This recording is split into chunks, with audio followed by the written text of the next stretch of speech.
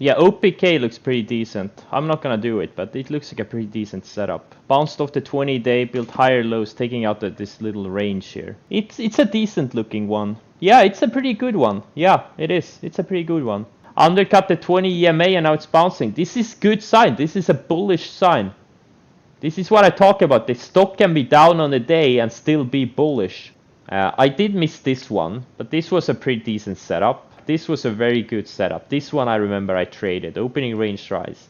I think they reported earnings or something. It doesn't really matter. It found support on the rising 20-day. First bounce of the rising 20 took out this range at 25 on big volume. That's a good setup. Here's a good setup. Surfing the 10-day, building higher lows, getting tighter and tighter, and then breaks out. This one too. First bounce of the 50-day and has a range break here.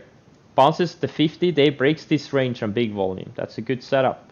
You can just see how clean. Like, you know, you need clean setups. Something just keeps surfing. It's not all over the place. Like, it just keeps surfing the 10-day. And then the 20-day catches up. Look at this. It says higher lows. And then you have a range here and breaks that range. Like, this was a good setup. This was an earnings winner. Like, look at it's in a big uptrend. It keeps surfing the 20-day. Then it kind of breaks down a little bit and finds support on the 50-day. Bounces off the 50-day twice. Builds higher lows. And then it has this tight range. This is a very good setup. This is a very good setup. Okay. Big uptrend and bounces clean bounce of the 50-day. You can see it builds higher lows and then breaks this range. Like, this is a good setup, really good setup. Just keeps surfing the 10 and 20-day and then it breaks this range on big volume. Like, this is how it looked like the day before. It's not a super obvious one, but it's there. It's not like a 5-star, but like 3.5, 4-star. This is a 5-star setup. This is a 5-star setup, but it would have stopped you out because on this day here, it took out the lows of this day, right? So you would have gotten stopped out, but the setup here was 5-star. This was also a really good setup. Not a 5-star because the previous day's candle was kind of loose, but it had this big range break and it had been building higher lows. This is also a really good setup. Surfs the 10-day, undercuts it, builds higher lows for 3 days, 2 days, and then breaks out. This was a good setup. You get a bounce of the 50-day. It kind of breaks down, pulls back, finds support on the 50-day, builds higher lows. Guys, you see this? Many times these things build higher lows. Here it built higher lows. Here. Like, before their breakouts, they most of the time build higher lows.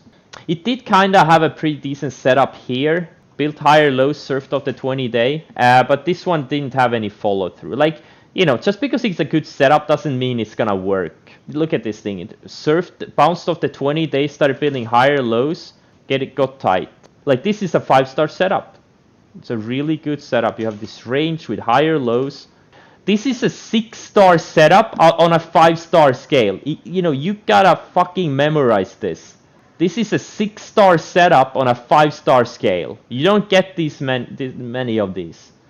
Look at how tight it is. Bounces perfectly off the 20-day, gets really tight. This is a 5-star setup. Memorize this. This was a good setup. This was another good setup. Surfed the 20-day, built higher lows. Again, the higher lows. This is a good setup though. Right here on this day. That's a good setup. This was a good setup. It did gap up. But then, when you have a powerful chart, a gap up is okay. As long as you get it on the opening range high.